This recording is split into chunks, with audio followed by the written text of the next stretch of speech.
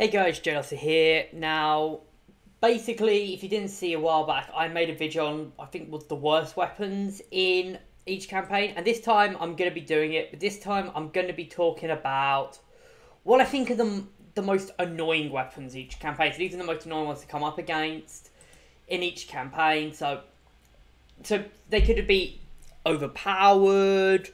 They could be very early unlocks that generally are more powerful than what they give, or they can just be stuff which just are frustrating to deal with. Now, I'm actually going to make two exceptions to this rule. The first thing is I'm not going to be saying just rifle grenades all the time. I'm only going to limit it to only one faction having rifle grenades.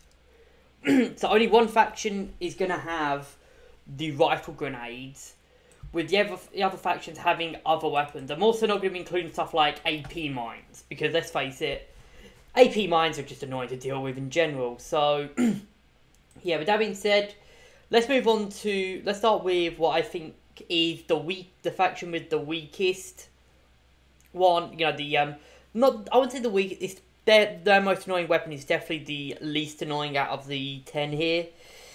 And we'll start with that faction.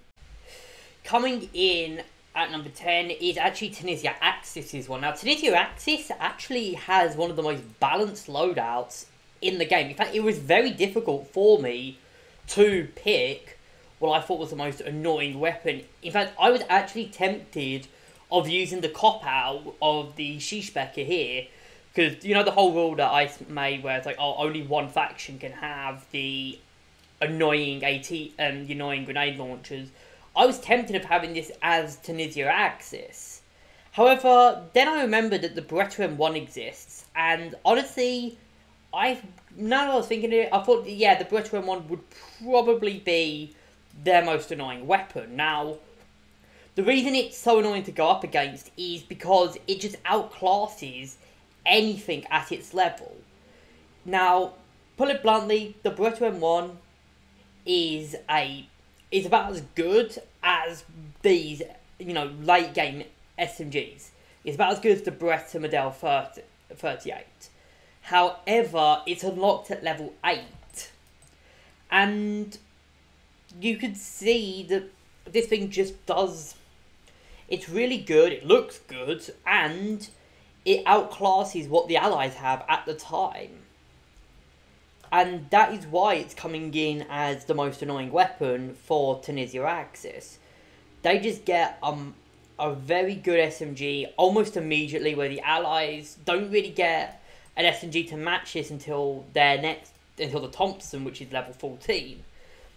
Put it bluntly, you can use the Beretta M1 for the entire game. Okay, it's a SMG that you can use from level 8 till max level, which is why it's coming in as the most annoying weapon. Anyway, let's move on to the 9th most annoying weapon. Coming in at number 9 is Axis Moscow, which I'd say has the 9th most annoying weapon. Now, again, it doesn't really have many annoying weapons. The MG34 is counterable. Something like obviously the Korali is counterable. And even some stuff like the ZH-29 is counterable. So most of the stuff, that they have is countered, and I would argue that the Soviets get better equipment for the most part. What the Soviets don't get an answer for, however, is the Sniper MKB. Essentially, the Sniper MKB is an assault rifle. And in this game, assault rifles are just god tier. Now, the MKB sniper is not the best, is definitely not the best, and it's not even the best sniper in the game. However, there is one thing that this thing does really well, and that is the fact that it's in Moscow. If this thing was in, say, Normandy, it wouldn't be as good as it is. In fact, I would say that the STG-44 suffers from the same problem. However, it's still really good and I would definitely say it is the most overpowered weapon. It's one of the most overpowered weapons in Moscow, and it's one of their best, if not the best weapon for the Axis in Moscow. which is why it's coming in at the 9th most annoying weapon. The reason it's not this high is because it's only limited to snipers, and really, you know, the Soviets also get a decent alternative as well. And snipers in general aren't that good, and you don't really see them deployed much. Anyways, let's move on to number 8. Coming in at number 8, we've got everyone's favourite campaign, Stalingrad. And definitely the most played portion of Stalingrad, the Allies. Yeah, the Allies... Now, I know what everyone's thinking. It's going to be the PPSH. Or it's going to be something like the PPSH or the AVT. But it's not going to be either of them. Now, the PPSH, yes. In most campaigns, this thing is overpowered. However, in Stalingrad it isn't because, well, the Axis get their own version of the PPSH, which is why the Axis one is not going to include the 717. So don't expect to see the 717 or the PPSH for Stalingrad on this list. No, I'm going to have to use the cop out and go with the Mosin grenade launcher. Now, the only reason was I couldn't find anything. Like, I was actually thinking of putting the Winchester here over the Mosin, but then I was like, nah, I'm going to be using... But then I decided, nah, I'm just going to use the cop-out and go with the Mosin. Now, essentially, it's a grenade launcher.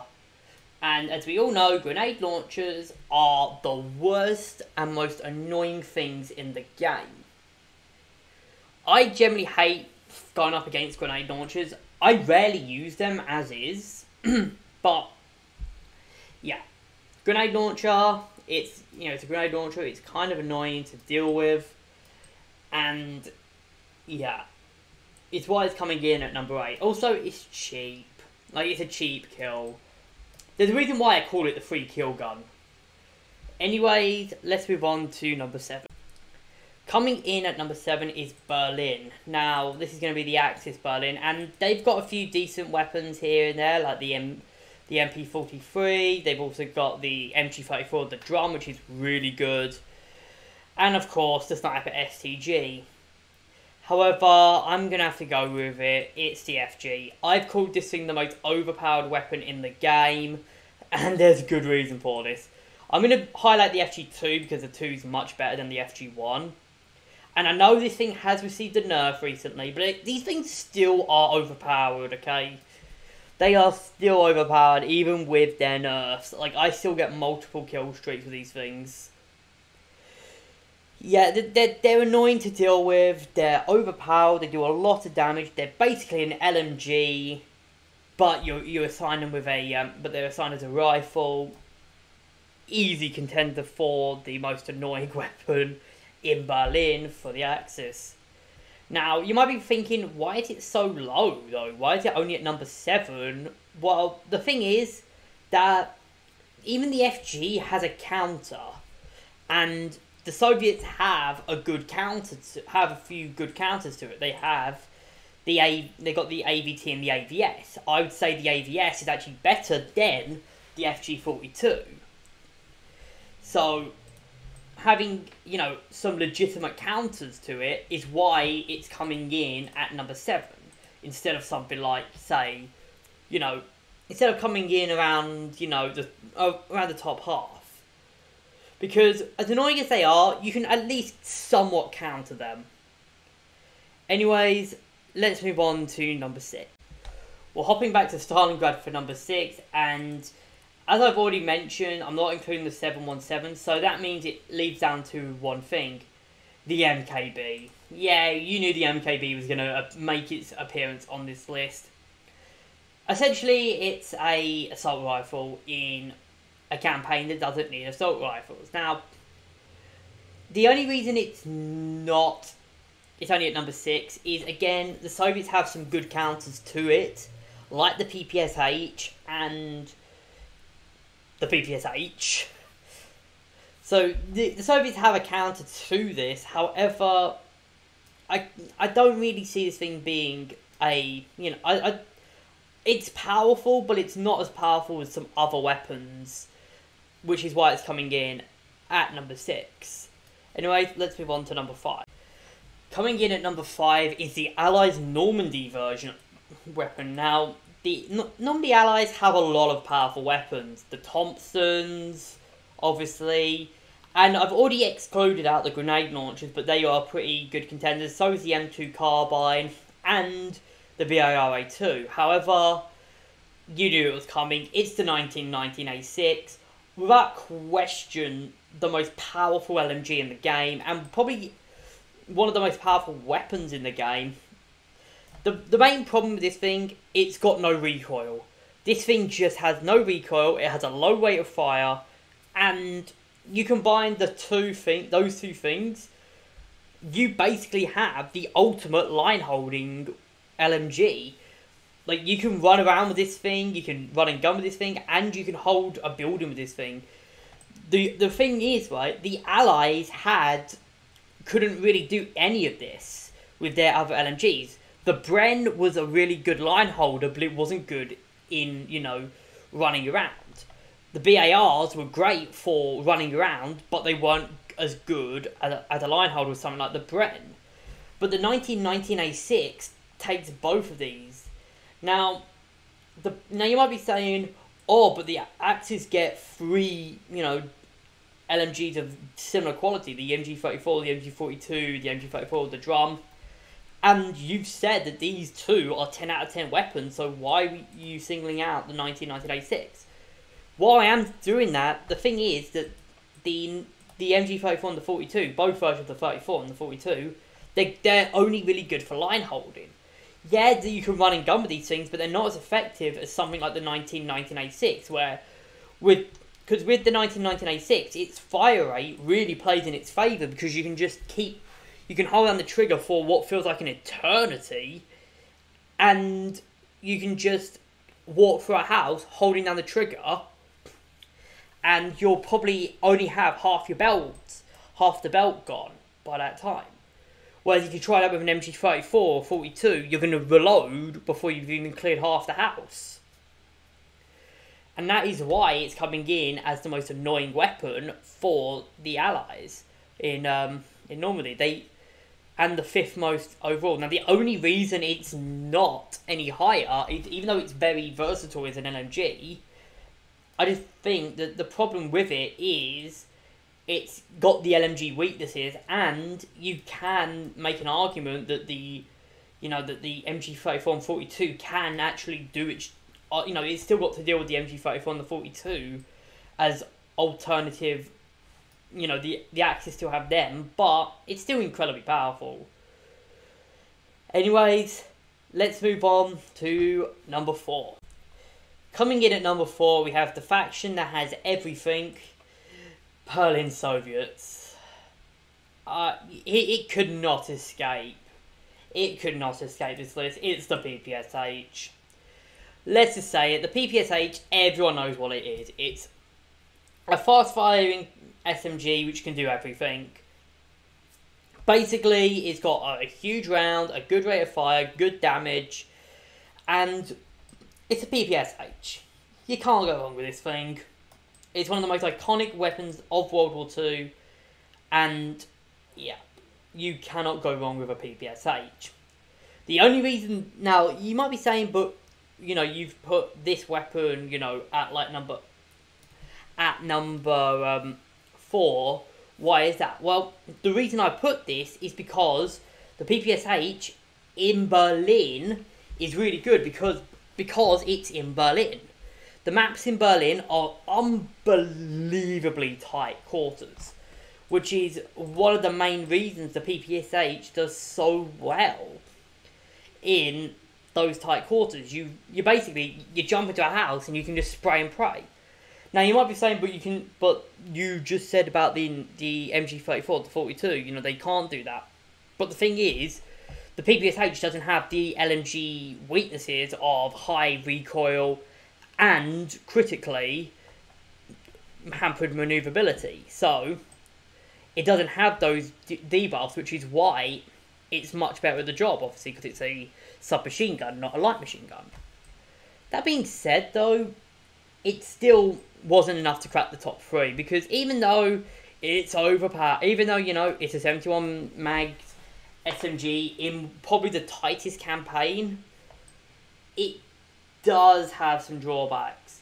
In maps like Silo or Weiberg or Railway Bridge or any of the maps, you know, or even some maps like which have open spaces, this thing doesn't do as well as it does on something like, say, Kroll, or something like, you know, when you're in like the Kroll Opera House, or when you're in something like, you know, you're engaging through the Strazas and stuff like that, or in Ministry Garden when you're jumping into the US Embassy and stuff like that, which is why it's coming in at number 4. Anyways, let's move on to number 3. Coming in at number 3 is Normandy Axis. Now, Normandy Axis, again, they've got quite a lot of stuff. I've already mentioned the 34, and I could have gone with the FG42 here, but nah. I'm not going to go with that. I'm going with the weapon that the Allies have really no answer for, the MP43. Now, I've already talked about 2 other assault rifles, so to put it into perspective, the only difference between those 2 is that they at least had somewhat counters. The scoped one in Moscow had the AVS. The one in Stalingrad had Stalingrad. But in all seriousness, it had the PPSH as well as to counter it. The MP43 does not have a counter, really. Which, this is where we're getting. We're getting to weapons that have absolutely no counter now. And the MP43 has almost no counter to it. And they might be like, what about the M2 Carbine? Yeah, the M2 Carbine is good, but this thing just beats it at mid and long range. And it's pretty good at close range. What about your favourite weapon, the Thompson? Yeah, but the Thompson excels in close range and is good at medium range, but this thing excels in medium range and close range. What about the Allies version, the 1986? Well, that's only locked to one class, whereas this, yes, it's locked to one class as well, but you don't have the maneuverability penalties like the PPSH in the early one, like the PPSH point earlier. Put it bluntly, this thing just is a monster, and this thing has even been air quote nerfed, and it's still unbelievably powerful. You put this at, you know, max level, which I always do. I have like 5 max. I think I've got every soldier who can have it with a maxed out version of this. Yeah, you don't really get my. It is a fantastic weapon, which is why it's coming in undoubtedly at number 3, but it just missed it. Really, number 3 to number 1 could be thrown in any order, so I just put this one at number 3 because it's probably the easier out the 3 to counter for the Allies. Anyways, let's move on to number 2. Coming in at number 2, we have the Soviets in Moscow. Now, I've already excluded the PPSH, so I can't use that. And I'm not going to be using either the PPD or even this PPD, which is still a good contender. So, what am I going to use? Why? The AVS. The weapon I said was more powerful than the FG easily comes in as the most overpowered weapon for Moscow Soviets. Now, the reason it's so powerful is, again, no counter. This thing hard counters everything in the campaign. It has great damage, it has a good fire rate, it doesn't have the magazine size, and it only has 2 rounds in reserve, but who cares? Engineers exist, and critically, this thing also has a bayonet. So you have a bayonet, you have a good rate of fire, usability in pretty much every situation, a pretty decent scope, and pretty decent sights, and the fact that this thing, you know, has really no counter. And the only thing that could come close to countering this is the it's a ZH-29, and even then the ZH is a semi-auto rifle, whereas the AVS is a select fire weapon. Like this thing I said is more powerful than the FG, and it's more overpowered in this campaign than the FG. In fact, the only reason I would say that in fact, I remember I made a video back in the day saying that this thing, I think I said this was either the second most overpowered weapon in the game, or the most overpowered. And I still stand by this. This thing just is unbelievably good. Which is why it's coming in as the most annoying weapon. Because it's just annoying to deal with. It's annoying to have bloody some guy who's been playing... You're trying to play Moscow Axis, and then suddenly you run into a death stack with a guy rocking this AVS, and you've got nothing to deal with it. Unless, of course, that person is bad, and in which case you can kill those things with bolt actions, but that's a skill issue, not a weapon issue. Anyways, the only reason it is coming in at number 2 is because, really, there's just no real counter to it, but it generally has... It's not as questionably uncounterable as number 1. Anyways, talking of that, let's move on to number 1. Coming in at number 1 is the faction that has it all again. Another faction that has it all, ironically. Tunisia. And Tunisia allies... I don't even need to say anymore. I just have to point it out.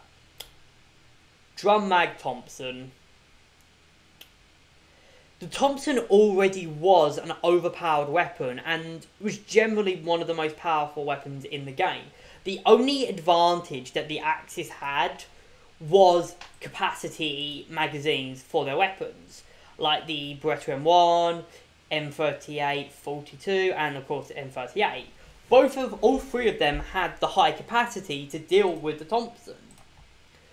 Even with the 21-28 Thompson, they could, they had the capacity, whereas the Thompsons had the raw damage. But now, the Allies have the advantage of not only just the raw damage, but they also have the capacity. The Drum Mag Thompson is arguably the most powerful, probably the most powerful SMG in the game. Like, I remember, Tanata, actually, one of my buddies, Tanata, he threw a few down in a match where I picked a few up from him. And these things, oh dear God, they are powerful.